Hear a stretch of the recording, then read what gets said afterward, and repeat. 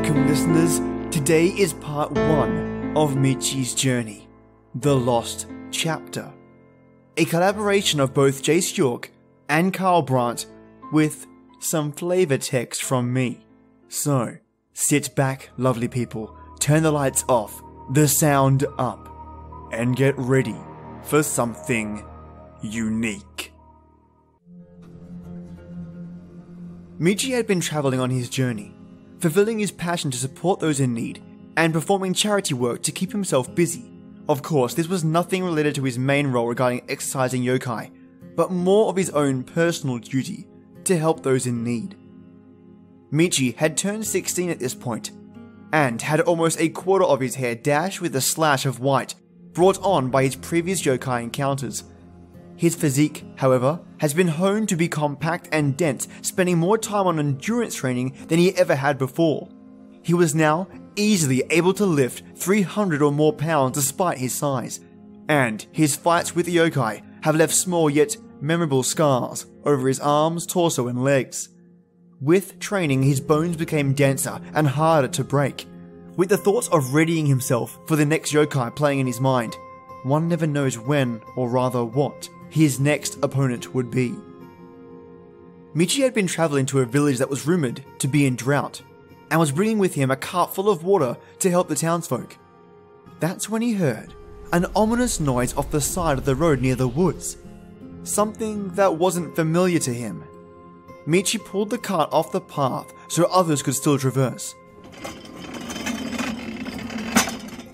The sound grew louder, and a faint green glow came from deep inside the woods. Michi wondered if this was a rip in the veil between the living and the afterlife. Perhaps something only he could see, but why? What is this thing? And what yokai could just spill from it if given the chance? Questions like this swarmed his thoughts as he drew closer to the anomaly. His questions, however, were answered. A tall man wearing a black jacket, a white shirt, and blue pants with a blade strapped to his back was hurled out of the portal. And mid-flight, Michi noticed on his back there was a spear-like object, but the blade was just about as long as the handle. He realized it looked like a pudao, similar in style to the ones he's seen used by his fellow monks. He landed with a thud on his back. Damn it! The rip quickly closed. Michi looked over the new arrival and felt the same presence as a yokai. Without hesitation, Michi drew his katana and took a high stance facing the threat before him. Whoa. Hey man, I just need to get home. Do you know where or when I am? Michi listened to the creature talk in its odd language and decided that he, or whatever the thing was indeed yokai, and made a quick slash down at the creature. It dodged and said, "Can you understand me?" Michi was stunned by the reflexes of the yokai. He decided to do a small hop forward, letting his left foot trail behind his right as he brought it up and did a sidekick, aiming right for the yokai's solar plexus, attempting to knock the wind out of it. The yokai took the force of the kick with a thud, expressing a disappointed expression at the hit as if it were nothing.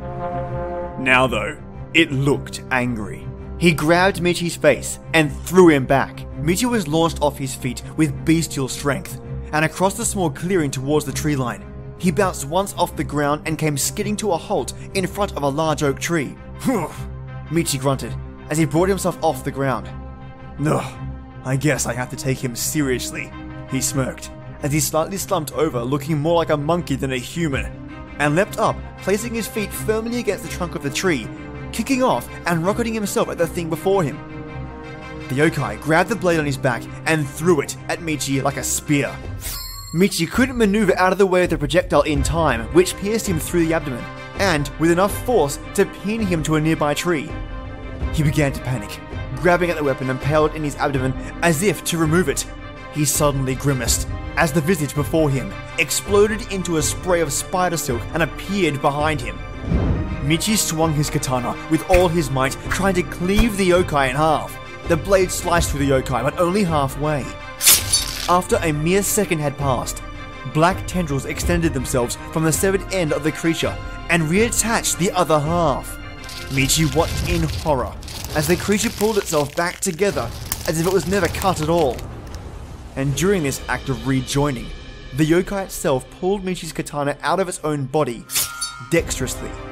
Michi realized that this might be one yokai that death is not the answer to stopping its existence. Understanding the true danger of this being possessed, he yanked one of his talismans, dropped it on the ground, and hopped back, creating some space between him and the entity. He was hoping the yokai wouldn't see it before it had time to activate, and he was in luck. So he thought. The talisman began to glow a dark red as it erupted into flames. This should be enough to incinerate the yokai and prevent it from regenerating, Michi quietly reassured himself.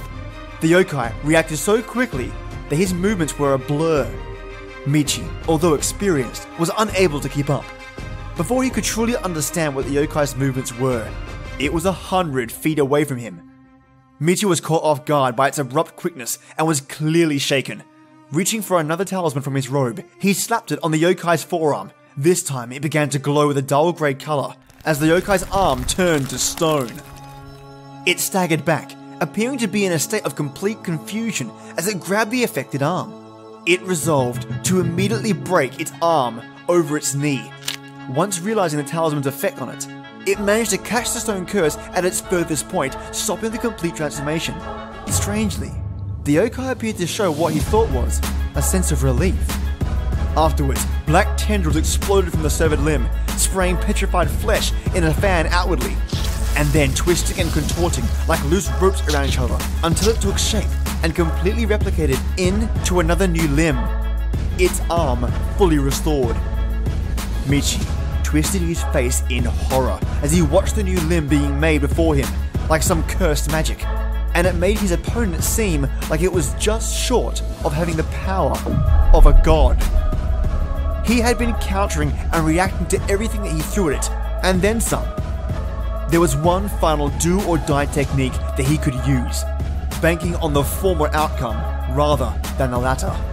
And it was wise, because Michi had no idea what he was up against. In fact, he was fighting a creature with legendary resilience, a creature entirely unique. During this contemplation, the yokai maneuvered around him using footholds in the ground to enhance its speed, placing itself behind Michi. With a resounding crack, a square fist made contact with the back of his head, knocking him out. Michi had met the Tale-Teller for the very first time. A memory that will linger as both a lesson and a milestone in his life, and a story that he will tell others as a day he'd never forget. The Tale-Teller was surprised at Michi's innate strength, and knowing that language would be an issue, and if not one resolved, would lead him right back to this moment.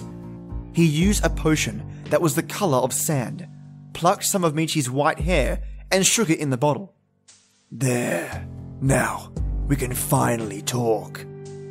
Then drank the mixture promptly, knowing that this would get rid of the problem for good, allowing him to add the host's vernacular to his own. Michi awoke next to a small fire and some rabbits roasting. "Oh, what happened?" he asked, as his vision began to become clearer and the fog in his head began to lift. He looked around the camp and saw the man he was fighting sitting on a stump, eating a cooked rabbit. "Well, you were about to do something stupid, so I knocked you out, caught some food, and waited for you to wake up." Michi looked astonished. "How can I suddenly understand you? Does that mean you could understand me? What are you?" Michi was both curious yet wary, but his inquisitive nature had gotten the better of him. "Well, my name is the Tale-Teller. I'm 328 years old, and I hunt monsters." Michi listened to every word he had to say before cautiously stating, "Since apparently we are on the same side, I am needed in a village that is going through a dangerous drought. I'm taking them some water to get them through the tough period, and we can search for a way to get you home as we travel." Michi stood up stretching as he made his way back to his cart. "I forgot to introduce myself. I am Tyra Michi," he stated, friendlier than before. Michi and the Tale-Teller hopped on the cart and shared stories of their collective journeys to pass the time, till they arrived at the village. A half day of travel and the two arrived at the village, and using the water they brought with them, they began passing it out to the families of those households in need. As the sun began to set over the village, Michi made an acute observation. Every villager had black rings under their eyes. Michi looked over at the tellteller and asked in a slight whisper, "Have you noticed the villagers all look like they haven't slept for days?" "Does it? I don't sleep at all anymore, so I wouldn't know." Michi pulled the village elder to the side. "Why does everyone here look like they haven't slept for days?" asking bluntly. The village elder's eyes broke direct contact with Michi's. "We can't ask any more of the temple. You all have done so much for us already." "That's not the question he asked," the tellteller said, a bit aggravated. Michi held up a hand. "If there is something else you need help with, we will do it free of charge." His voice was calm and respectful. Michi sat the elder down and listened as he spoke. "It's been going on for 5 nights now. Ever since the spring dried up, there's been a battle that goes on in that area. That sounds of war, metal on metal, the whistling of arrows, the screams of men being slaughtered." The old man exhaled, as if exhausted just talking about it. "It keeps us up, and by daybreak, the fighting subsides." Michi stroked his chin as he was lost in thought. "Sounds like a kosenjobe. It is a large gathering of spirits that become demon fire. They normally don't hurt humans but can disrupt them in the night with the sounds." Michi looked over to his traveling companion. "Let's observe tonight, and if we can confirm it's a kosenjobe, then we will act the night after." "I agree, but in the meantime, I need to show you how to fight. Your tactics are sound," he remarked. "But you rely too heavily on your magic?" "I guess you could call it magic." Michi and the tellteller set out to the spring site. Upon arrival, they both see the outline of the spring, appearing to be a number of feet deep, and what appeared to be in the shape of a lake. "Well, let's watch," Michi said, sitting down and drinking from a bamboo bottle. It took about an hour or two till he saw the first orb of fire pop up in the spring bed, and one by one more emerged from the ground as they took humanoid form, some missing arms, some missing legs, some with their eyes dangling out of their sockets. "Yep, this seems to be a kosenjobe." With that, Michi and the tellteller began the trek to find a quiet place to train. Upon arriving at a clearing deep in the woods, the tellteller began their training. This concludes part 1 of Michi's journey, The Lost Chapter. A huge thank you to Carl Brant and Jayce York for providing this story to me, and I hope you all enjoyed it. Stay tuned for the next episode where not only will I finish the story, but I'll also go over author notes, a particular favourite of mine by Carl Brant, where we as the audience get some insight into the ideas and research behind all the yokai and Japanese folklore. I really enjoy those extras, and speaking of enjoyment, if you did like this episode, and if you get a chance, subscribe on the platform that you're on, whether it be SoundCloud, iTunes, any Apple Media stuff, Overcast, Stitcher, TuneIn. The list can go on, mates. But if you do get a chance, a subscription tells other people that we exist. And by we, I mean the authors and I. And if you have any friends or family that would like this channel, it's free and full of stories from around the world. Just tell them that, and hopefully they'll give it a shot. And I'll pull a seat up just for them. Thank you so much for listening. And it's that time already. This is the place where stories live, and you telltellers come to listen. Enjoy your day or night, and join me every weekday for our creepy tradition. And, as always, till next time.